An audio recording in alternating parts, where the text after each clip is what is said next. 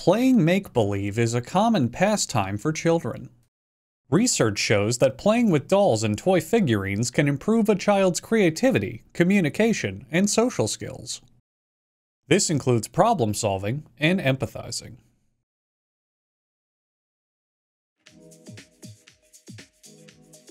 Whether it's an animal, person, or fictional creature like these dinosaurs, a toy figurine can be a passport to a fantasy world, where children can use their imagination, and adults have to deal with the harshness of reality. The toy company's designer first does a quick online search for dinosaurs to remind themselves what they look like. From there, an initial sketch is drawn. The initial sketch looks terrible, because it's not finished. But when it is finished, it looks very good.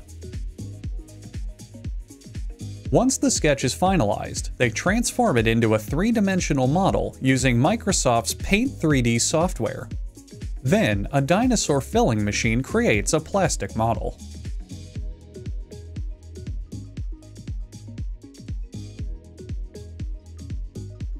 This company also employs traditional wax modelers. This wax modeler's ponytail is 11 inches long, meaning he has been modeling toys for over 11 years. The day he retires, he'll cut his ponytail off and donate pieces of it to wax modelers in training, until they can start to grow their own. The wax modeler usually uses his hands to model the wax, but sometimes he will use his fingers. The T-Rex's mother watches as the modeler works on her son. This dino will be made in 4 pieces: the head, the body, the jaw, and the anus. Each part is imprisoned in a magnetic cell, similar to the one used on Magneto from the X-Men to limit their power. Wait, wouldn't a magnetic cell just enhance Magneto's power? I mean, his name is Magneto, and he has the power of magnetism.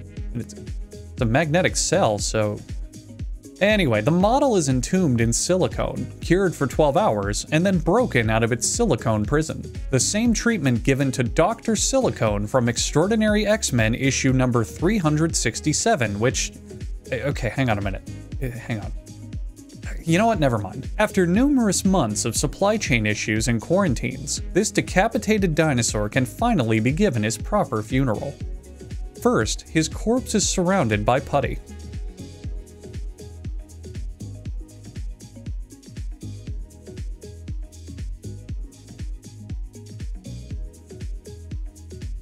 Then, a filling of mint chocolate chip ice cream.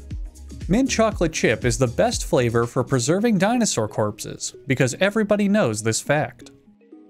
Don't forget to take some samples off the top to entice hungry customers to purchase a full scoop. Meanwhile, back at home, this stay-at-home dad is preparing some molten zinc soup using the dead dinosaurs as a base.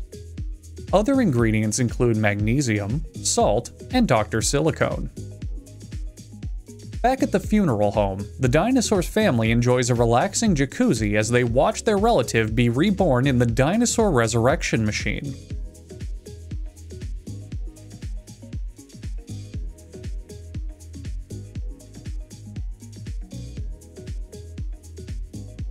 He's placed straight into the water at birth to teach him the importance of oxygen.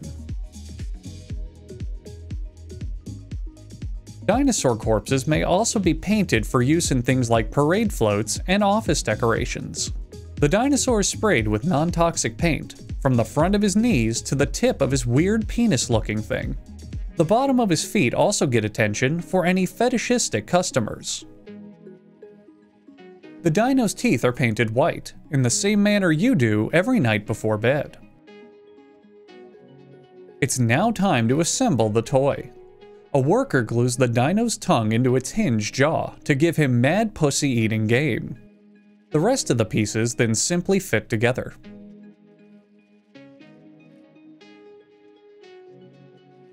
This is what happens to any toys that try to steal a wax modeler's ponytail. Finally, here's a fun optical illusion to play at home. If you stare at this video long enough, you may see a green dinosaur. It's over there.